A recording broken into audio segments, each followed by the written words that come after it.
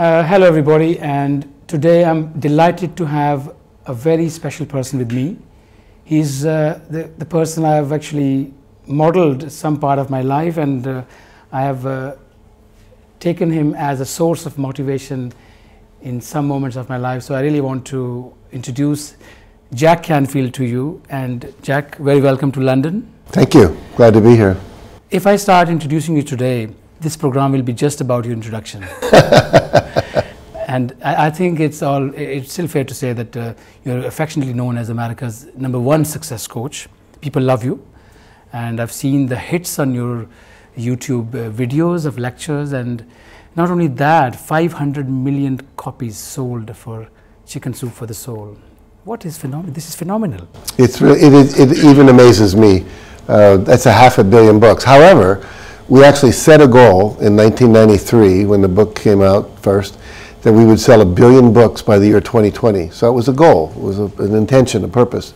And because the Chinese purchased all the rights to all the books in the series, and they use it to teach English in the schools. So they'll put Chinese on one page, the English translation on the other, and they use it to teach English to the kids in school. So over 300 million copies of the books just in China alone. My goodness, yeah, it's phenomenal. It is well, phenomenal. I think you're not using the numbers very well. It's 8 billion people in the world, and I think 50% of them, if you can reach them, and if 10% buy, right, that is already a big number. So you're heading there, and I think that your 1 billion books sold by 2020 is practical from what we've seen before. Yeah, no, my publisher laughed at me when we first told him that goal. He said, he thought we were crazy. He said, we'll be lucky to sell 20,000 copies. And we said, no, we're entrepreneurs. We think we can do better than that. Well, that's what the topic is today. That I mean, we have heard about your story. People want to hear more about that. But what I want to ask you today, what I want you to share about today is about a guy, about people who reach success. They got a lot in life, but they have capacity of much more. So this is the kind of group I want to address today. Sure. People who have achieved success, their abilities recognized, they are known as successful people, but they have potential to go further. So what are the challenges these people face? What are the challenges these people have? What are the obstacles in front of them? I know it's a common saying that success can stop further success because you get very busy to grow. But what are your thoughts on that? Well, you get very busy because to sustain the success you already have takes a lot of energy. And sometimes success also gets in the way of further success because you get comfortable. And you go, well, maybe this is enough. Maybe I don't need to do more. However, I don't think that the purpose in life is to be comfortable. I think the purpose in life is to become a master and to grow and to develop. And this is what what people are really meant to do, is continually evolve. And most successful people I meet know that they want more. People that come to my seminars tend to be successful people, not people that aren't, but they want to do and experience more. Now, the biggest problem I find with entrepreneurs is they don't realize once they've started a company that what many of them have done is they've really started a job. They have a job running their company instead of using the company to free themselves to go to higher and higher levels. So I always say the first thing you have to do if you want to go to the next level is replace yourself at the current level you are. So whether that's someone in a company, it's a C-level executive, or whether it's an entrepreneur who owns their own company, you've got to find somebody or a team of people, often it takes a team of people, to replace you doing the things you were doing. I'll give you an example. I do these luxury retreats where we'll go to places like Tuscany, Italy, or Bali, and we limit it to 24 people, usually fairly successful people. And we had one guy, he was a multi-millionaire. He was, I think, 4 companies in his little entourage of things that he was running. The problem was he was miserable because he was killing himself all the time. So what we said to him is, you've got to find people to run those companies for you so you can move up to the next higher level, like a Richard Branson. He's not running the day-to-day operations of any of his companies anymore. And so he went home and he turned over the running of his companies to 2 people. He had to hire some new people to come in, And now he's a cycling champion. He literally spends 3 or 4 days a week cycling and the rest of the time overseeing his companies. And everyone's doing better because he's not micromanaging everything. And he's making more money and having more fun. So the promise I make people when they study my work is you can have more fun, have more free days, and make twice as much money. And so we have to give up the idea that I'm indispensable. A good friend of mine runs a company in America called Chobani Yogurt. It came from Turkey, and Greek yogurt was the big deal. And he built the company up to $1 billion. He won the Ernst & Young Entrepreneur of the Year award. And all of a sudden he realized what got him there won't get him to the next level. Yeah. And so literally you've got to replace friends who helped you get there. That's hard. You know, a lot of people don't want to realize the guy who brought me to $1 billion can't take me to 10 billion. And so that loyalty to people that have come with you, that can be a challenge. And bringing in people that are now managing a big company rather than building a big company is a big challenge. But I think the main thing is to ask yourself on a continual basis, what is my vision of my ideal life? You know, and if it's what you're currently doing, then fine. But most people always want more. They want more time, they want more money, they want more fulfillment, they want bigger market share, whatever it is. In order to do that, you can't keep doing what you've been doing. There's a formula in my book that I know you know about because I know you've read my book called E plus R equals O. Stands for event plus response equals outcome. And basically 2 plus 2 equals 4. And if I keep doing 2 and the world keeps doing 2, then I'm going to get 4. However, if I want 5, and the world's still doing 2, meaning, you know, the world is the way it is out there, I've got to do something called 3 in order to get 5. Well, that 3 is going to require me to be uncomfortable, to do something new I've never done before, to think new thoughts, to hire new people, to behave differently, to maybe give up control more and allow other people within the companies to rise up, whatever it may be. So basically, whatever my vision is going to require me to grow and change. And as I said, most people are very uncomfortable. Everyone watching this, you can do a little experiment. You just fold your hands like this and notice which thumb's on top, and then take your hand and move all the fingers up a notch so the other thumb comes out on top. Don't just move your thumbs, but move all the fingers. And if you do that, most people go, that feels really weird. It feels awkward. It feels uncomfortable. That's how you do that. I don't like it. Yeah. And I'll say, well, what does your body want to do? And it wants to go back. Then they say, oh, how's that? Oh, that's comfortable. That feels better. And the problem is, comfortable is where you are now, and it will not get you where you want to go. Because everything new, whether it's delegating more, or hiring people that are smarter than me, or spending money in areas I haven't spent it before, or letting go of control, or whatever it might be, learning new skills of communication, that's uncomfortable. And so most people are letting their comfort zone run their life rather than their vision. And so the first thing you have to do is determine, well, what is my vision? And then what am I going to have to do differently in order to get there? And that's, for a lot of people, scary, because we know what works now. But I always tell people, if what you're doing now will get you more of what you want, the more would have already showed up. So you can't just keep doing that. You have to do something different. So that means people feel a bit guilty that I'm not working hard, I'm getting back and not driving the car, I'm in the back seat. So that feeling of guilt sometimes prevents people to take off hard working, and they regard hard working as 24/7, mind busy, hands busy. Yes. Well, that's what's required to start a company. Yeah. That's what entrepreneurs know. In fact, a lot of times entrepreneurs will start a company, they get bored running it, they don't really want to run it, they're really good at starting it, you know. Yeah. So then they start another company, or they'll sell that company, or they'll turn it over to a management team. And most of the entrepreneurs I've met, they don't rest very well. They don't take good free time off. However, this is what's important. We know that the research now shows that entrepreneurs who take more time off actually become more successful, because it's when you're not working so hard that you have time for creative ideas to emerge. It's when you meet other people, perhaps on vacation, perhaps out for dinner, that are from a different profession as you, and they start to look at the world through different eyes, and so you get a different perspective on your own business. You meet people that you can do joint ventures with that normally you might not meet in your day-to-day kind of focus on your business. And the real trip is, you've got to determine, what's my vision, where do I want to go, And then you have to spend a few moments every day with your eyes closed, envisioning that, meaning closing your eyes, seeing what that would look like if you got there.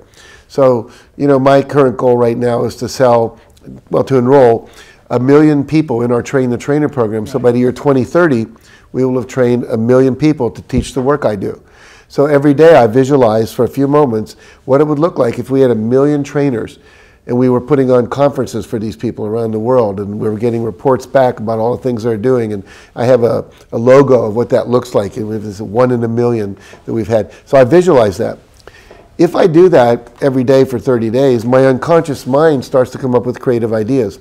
If I'm busy all the time and I never take time to relax, to meditate, to just sit and daydream, the answers cannot emerge into consciousness because it's a very still voice, your intuition. Yeah. And that's why I'm a big believer in meditation. I think it's a wonderful thought because people are too busy working, not thinking. Yes. And probably it's a sign of growth as well that you're tired of working and you want to go further, because as you said, entrepreneurs are not good at running their companies, they're good at setting at. Right. But that's probably the entrepreneur's mind. And they're always good at setting things up. Yes. But and then delegating responsibility to others.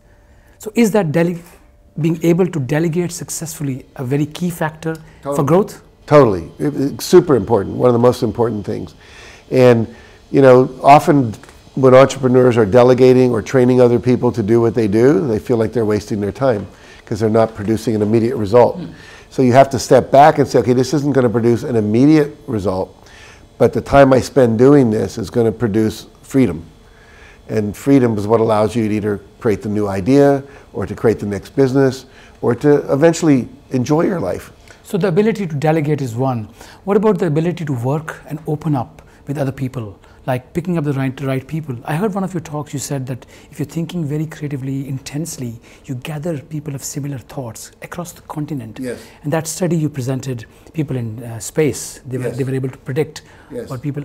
tell us more about that. Sure. Well, first of all, the idea you just talked about is that every time we are thinking positive thoughts about our future, our goals, our vision, whatever, we are sending out, I call it a spam email, to everyone on the planet. It's like you're putting a little email saying, hey, this is what I'm about. I'm starting this company, or I have this goal to do this. And then anyone else who's aligned with that, who would benefit by being associated with you, who might have a similar vision as you, will start to vibrate and to be attracted toward you. In other words, if you got a real email and I said, here's something I'm doing, and you said, oh, I want to be part of that, then you'd contact me. Well, the way it works this way, a friend of mine coined the term internet instead of internet. The internet.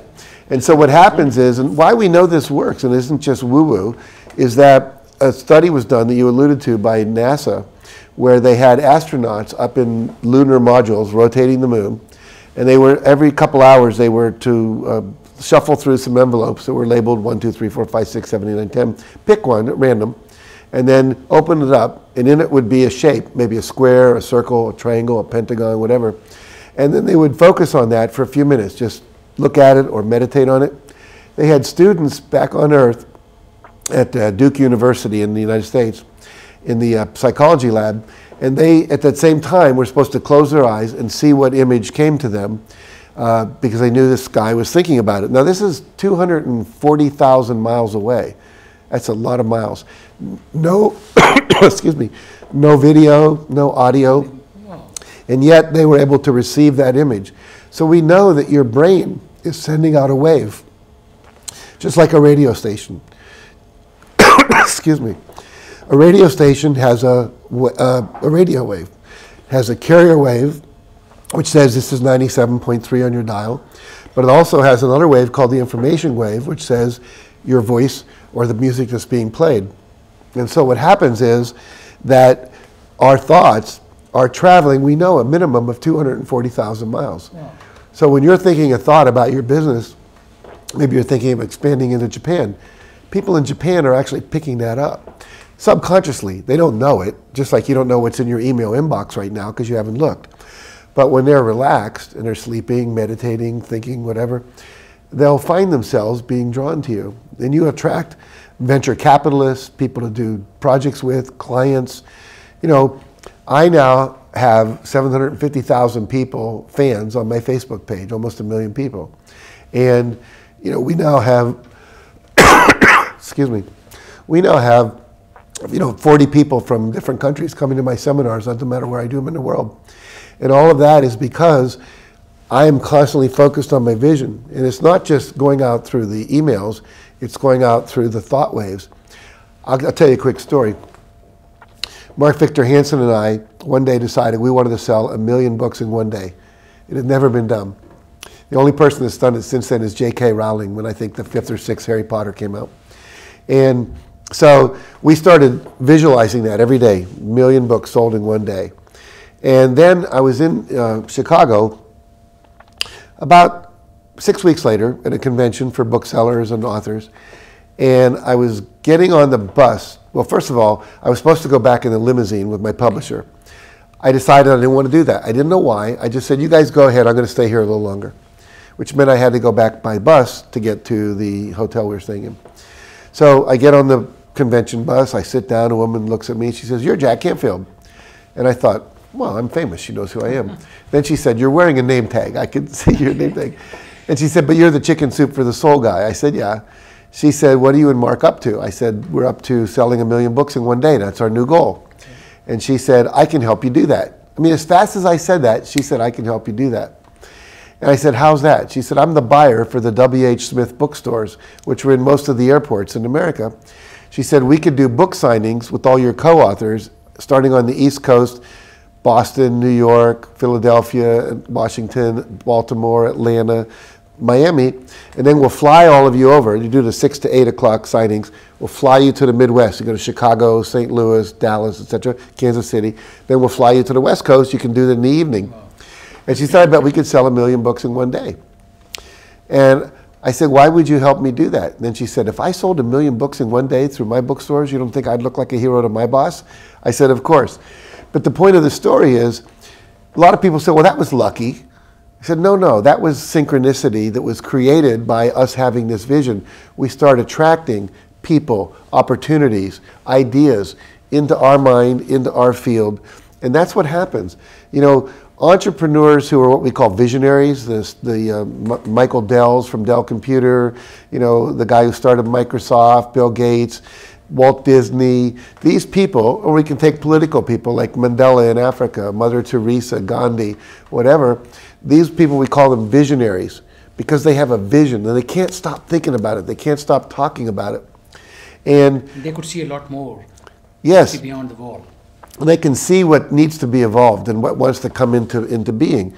Martin Luther King, the great civil rights leader in America, he started having this vision. He said, I have a dream. His famous speech was, I have a dream. And lots of people shared that dream. And all of a sudden, thousands and thousands of people said, I want to work with you. And he attracted that. And now we have an African-American president, Barack Obama. Because yeah, I think the world has to see a lot more by the way things are going. A strong brain wave has power. Yes. And I think the telepathic science, the motherly passion the mother can feel agony of a child miles away. Yes. So there's a science behind it. We've all had the experience of thinking about somebody and then a minute later the phone rings and it's them. How do we know?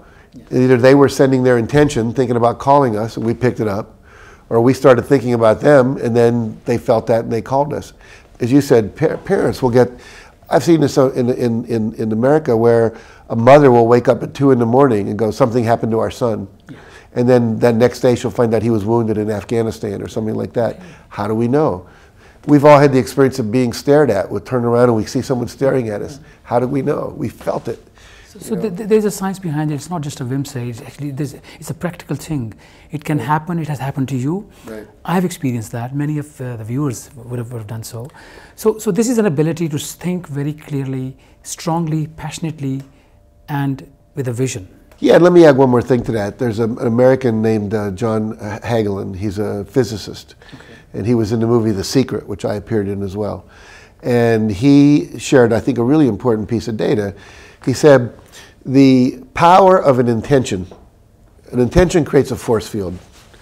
My intention is one. But if you and I have the same intention, 2 times 2 is 4, our intention is 4. So the power of a force field of an intention is the square of the number of people holding the same intention at the same time. So part of my job as a leader in a company or an entrepreneur is to enroll as many people as possible to hold the same vision. And when we all hold the same vision, then the power of that is exponential. That's important to realize. So if you can get 100 people all thinking the same goal, the same intention. In one company? In one company, the power of that is 10,000. And that creates a great atmosphere for creation, you know. Yes, exactly. People can get together, think together, work together. Yeah, and you look at a company like Virgin Airlines. One of Richard Branson's great talents is that he's able to create a vision, and then he'll get dressed up like in an astronaut suit if he's going to do Virgin Galactic, and then he gets everyone in the company thinking that thought and all working together. And so what happens is that force field becomes something that the whole society picks up on. So it's critical to have everyone thinking.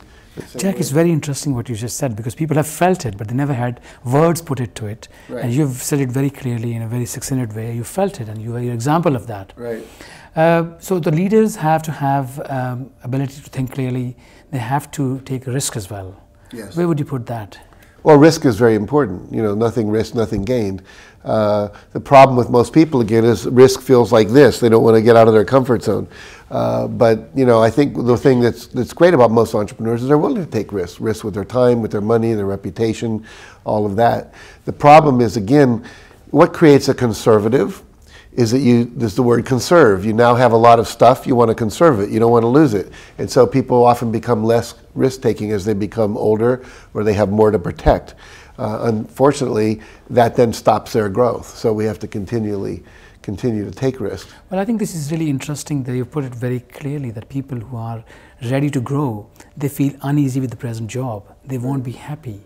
Either if people call them successful, but they won't call themselves successful. Right. Is that the sign to actually stop driving and get in the back seat? Well, if you're unhappy, it's a sign to stop doing what you're doing, whatever it is. So it could be get in the back seat and let someone else drive. It could be get in a different car. It could be maybe you need to walk now, you know, whatever it is, metaphorically. But I think, you know, I believe that joy is your internal guidance system. Just like you have a GPS in your car, if you take the wrong turn, it says, please make an immediate U-turn and return to the highlighted route, right? And so often what happens, we stop feeling joy. And if you stop feeling joy, like for me, I was doing Chicken Soup for the Soul for about 15 years. And all of a sudden it stopped being fun. Stories that should have inspired me no longer inspired me. And I said, I think I'm done doing this for a while. And so we sold the company and I started doing the success principles. And I'm happy now that I'm training other people how to be more successful. In other words, I became a super success. Now I wanted to share with others how to do that. I mean, we have a brand that, with Chicken Soup, it's a brand that's worth about $100 million. And it's now, I mean, the new company we sold it to, our dog food brand alone, is making them about $500,000 a month. Wow. You know, so we have Chicken Soup for the pet lovers, soul, dog food, and cat food, and very successful in the United States. So, but that was no longer, it just no longer made me happy. And so it was called, I can keep doing it because there's a lot of money, but I'm not growing, I'm kind of becoming dead.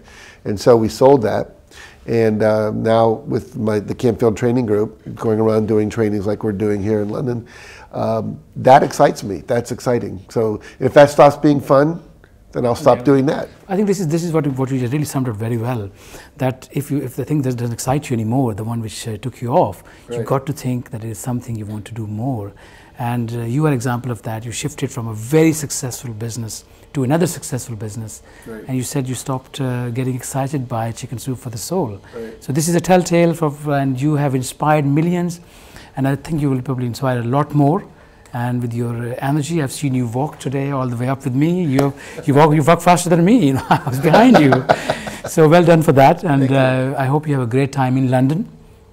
It's a bit warmer this time, but it's probably the weather unpredictable. Tomorrow you may be walking in a big jersey outside in the road. So I wish you well. I hope you have a great time here, and I really enjoyed talking to you today. Well, thank you very much. It's my pleasure. Thank you. Thank you.